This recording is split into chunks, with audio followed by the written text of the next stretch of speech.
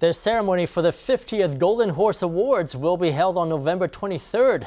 Dubbed the Taiwan Oscars, the annual ceremony will be broadcast live on television and by telecom operators online.